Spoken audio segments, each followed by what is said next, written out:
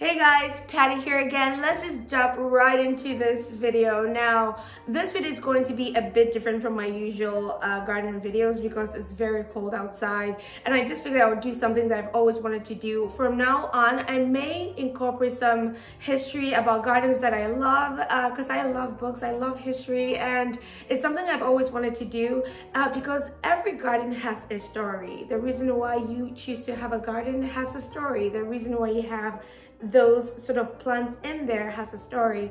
And this video is going to talk about one of the movies that I watched that they used a rose to tell the perfect story in 50 seconds. I've actually reviewed that video on my channel 7 months ago, but I actually didn't pay attention, and I went back this weekend. I was watching it again, and I realized, oh my god, why was a rose selected for this particular role?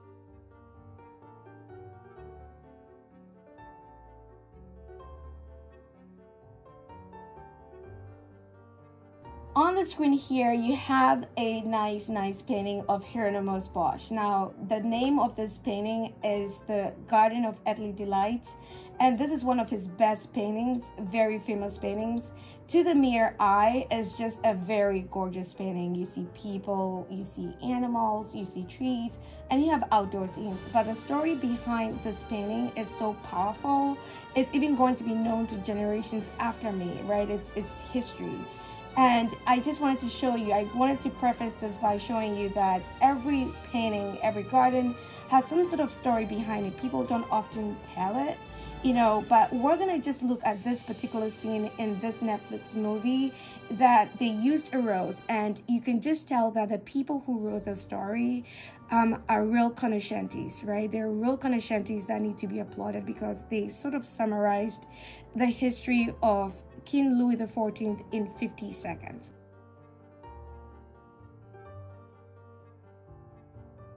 When we think of the Garden of Versailles, right, we think of King Louis XIV, and this was what the movie was about, a little chaos. And King Louis was a king of France from 1643 to 1715.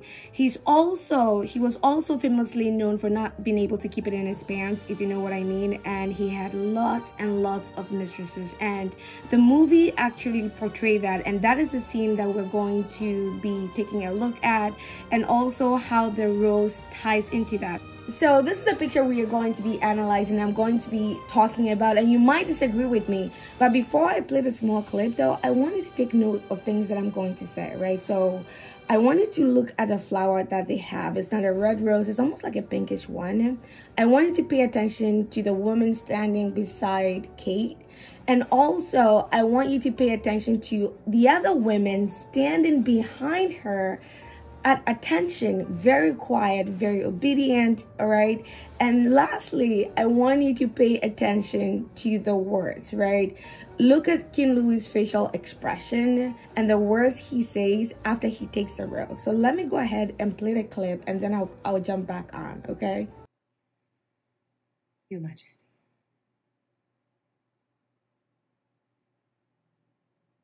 Is it a Four Seasons? It is, sire, for the most famous gardener in the world. Allow me, Your Majesty.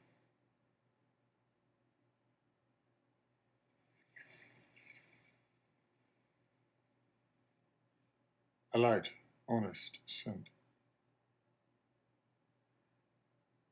Natural and unforced. Some of the roses seem faded and overblown.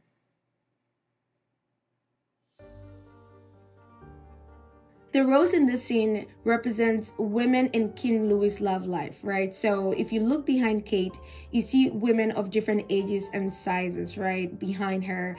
And these were the women of court, right? So the rose here is telling a story, right? So watch as the woman standing beside Kate takes the rose from Kate and hands it over to the king, and listen to his words.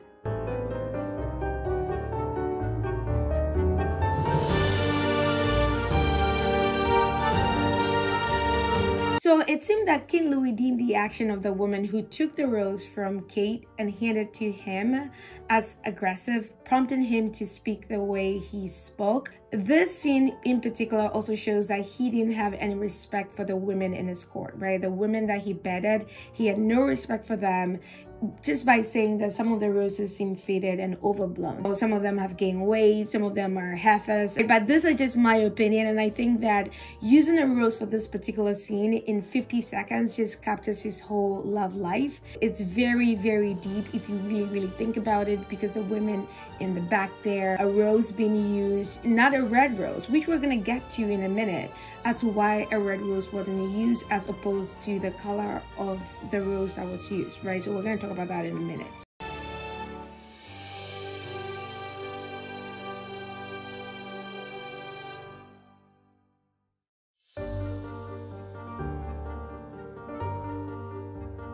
Aphrodite, according to Greek mythology, was the goddess of love, right? And she was constantly boasting about how pretty she was, how she could make any man fall in love with her.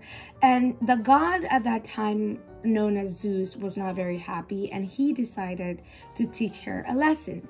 And the lesson that he wanted to teach her was that he wanted to have her stop boasting about how gorgeous she was and all that. So he made her meet a man named Adonis. Adonis was a stud, very handsome, and at some point Adonis ended up dying in a fight, right? A fight that Zeus had put together or something like that. And as he lay dying, Aphrodite arrived, and as she rushed to his side, she got pricked by a thorn of rose.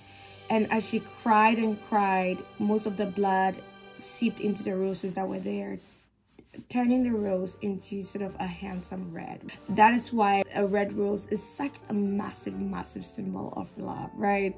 So hopefully this makes sense, and I think this is why they didn't use the red rose in the movie, because that would show love, and I don't think that King Louis XIV actually loved any of these women. He just wanted to get into their pants, right? So yeah, so basically I think that's why they refrained from using the red rose. So I hope this actually makes sense, and I hope you've enjoyed this, and that's about it. Okay, thank you guys so much for watching. I really do appreciate it, and if you have enjoyed me practicing my storytelling abilities on you, please do consider subscribing. I will really appreciate it, and I shall see you in my next video. Bye.